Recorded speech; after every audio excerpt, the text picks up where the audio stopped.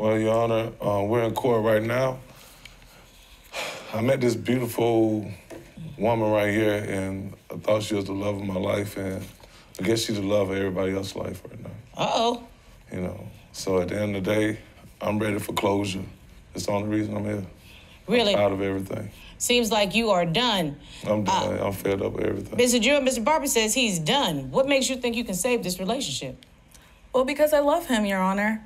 I'm here today to defend myself against his accusations. Everything that he's going to present to you or has presented to you is untrue.